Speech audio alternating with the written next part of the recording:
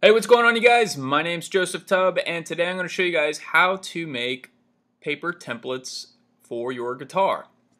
So I've had this question asked a number of times on where do I get my templates. So just to let you guys know, I actually make my own templates, and you can too. Now, this is going to require the use and knowledge of using Photoshop, and I'm going to make this tutorial very simple to where all you need to know is understand just a couple commands, and I'll explain them as I go.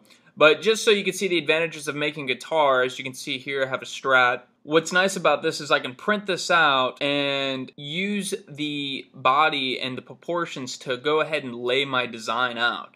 And I have a couple examples here I'm going to show you.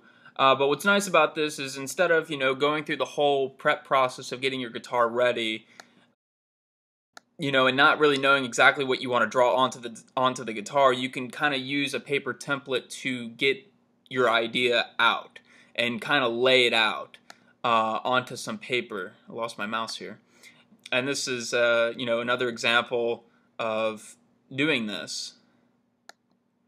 And here's some more examples. And so this kind of helps you to position your design the way that you want it to be before you actually go and commit to doing this.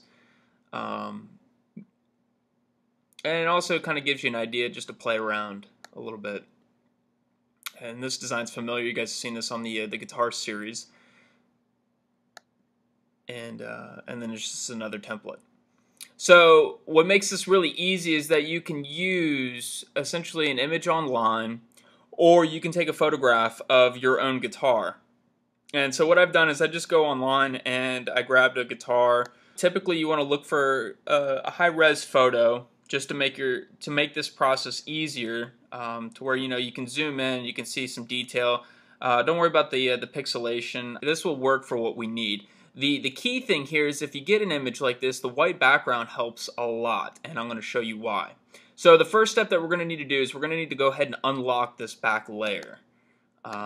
And the simple way is just double click on it and just click OK. The next part we're going to do is we're going to remove this white background. The simplest way to do that is using the magic erase tool. You might have, if you open Photoshop for the first time, you might have just like the eraser. If you click and hold, you'll have three options.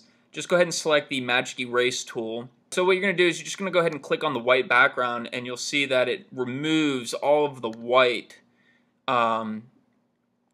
pixels. And so now we're left with just the guitar, and so this makes this a lot easier. And you'll see why in just a minute. The next thing we're going to do is we're going to go ahead and crop this image. Now the crop tool is right here.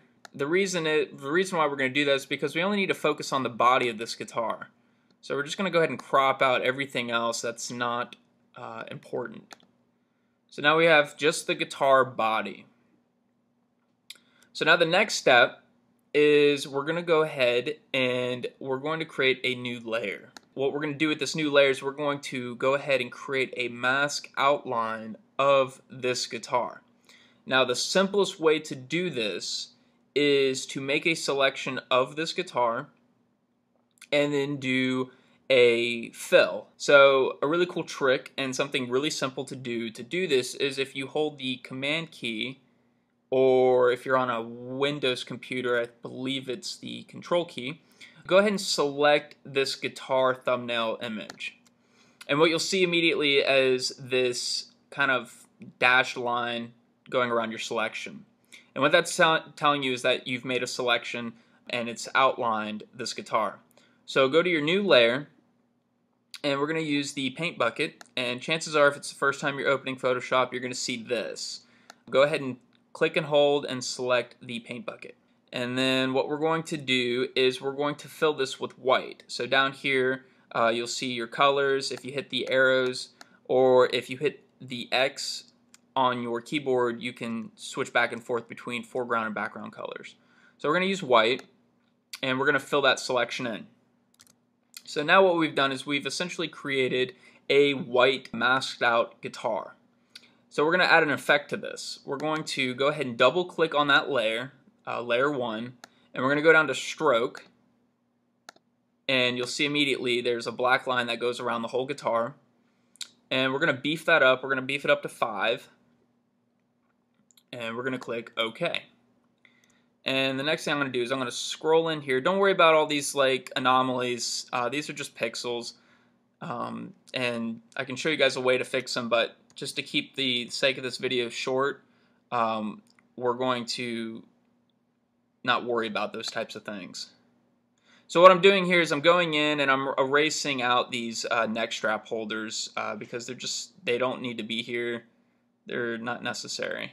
So we're just going to go ahead and erase them out.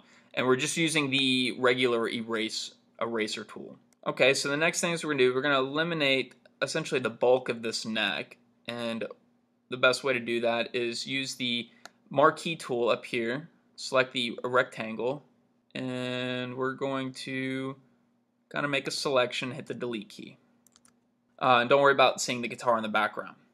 So that's pretty much it for the basic shape of this guitar.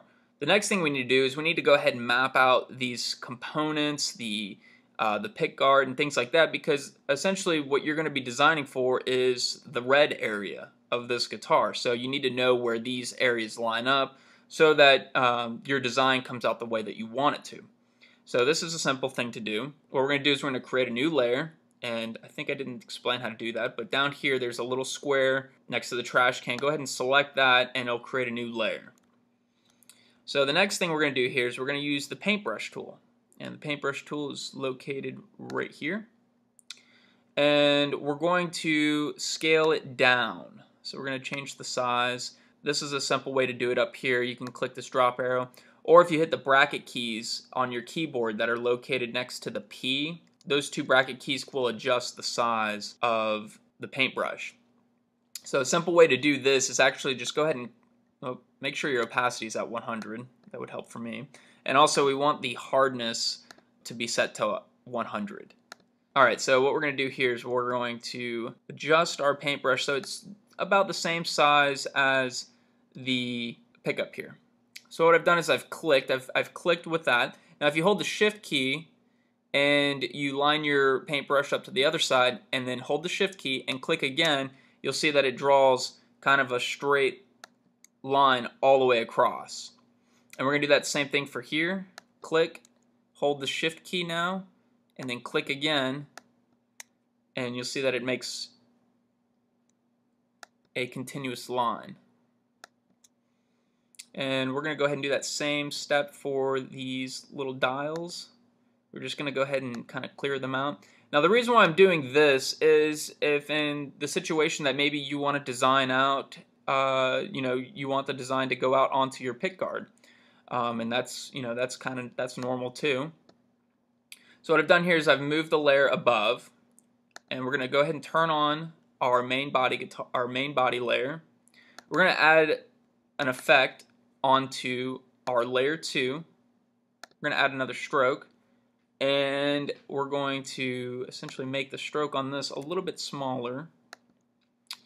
And this is due to the fact that the first brush stroke that I put on there had the hardness not set. So we're just going to delete that out, and we're going to go ahead and redo that. So click, and then we click. Okay, so now what we have here is we have the basic body of this guitar, and we have the location of the items that are on the pickguard. So the next thing that we need to do is we need to go ahead and lay out where that pickguard is. So we're going to go ahead and turn these layers off. We're going to create another layer, layer 3. We're going to put that one at the top. And this one is, doing this layer is fairly simple. What we're going to do is we're going to use the lasso tool. Now what's nice about Photoshop is there's about a million ways to do the same thing. This is the way that I do it, and it makes it a lot simple. It's really easy. So what you do is you're just going to essentially follow the outline of this pickguard.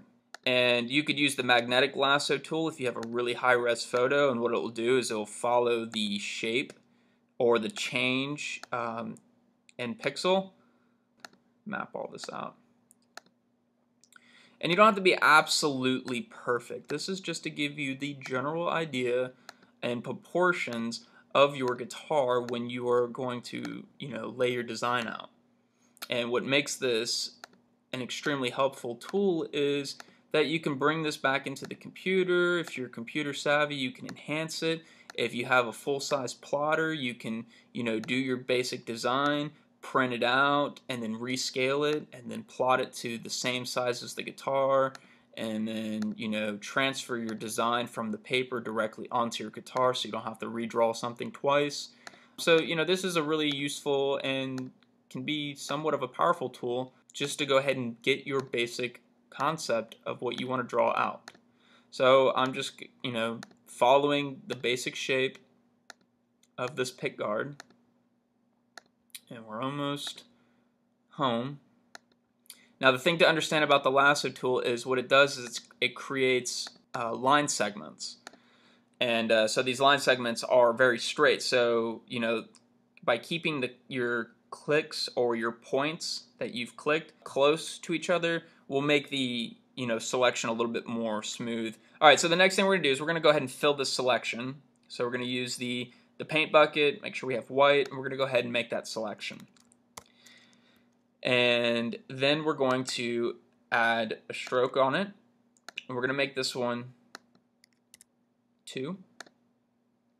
And we're going to turn on the other layers. And the thing is, we need to have layer 2 sit on top of layer 3 so we can get the layout of the components. So now, if we go ahead and turn this off, so now we pretty much have the layout of this guitar.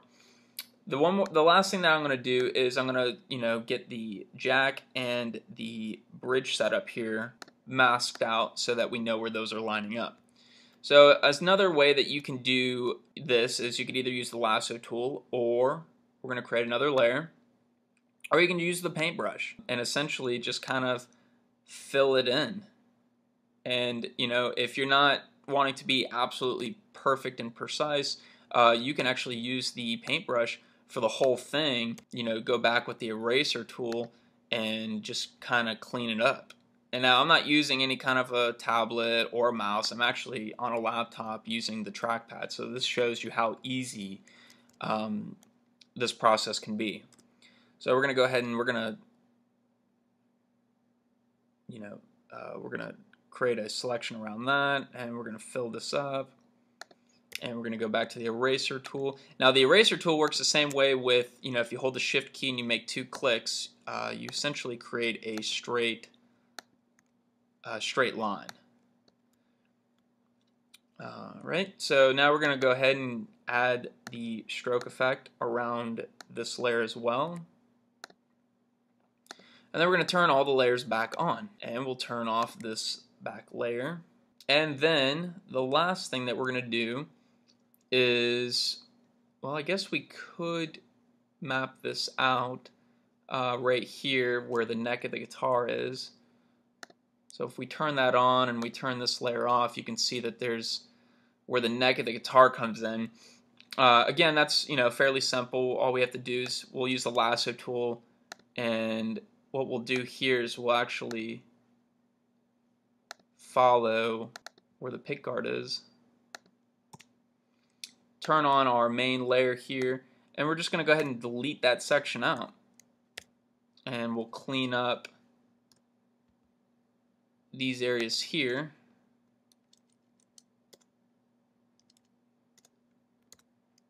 And we'll clean that up.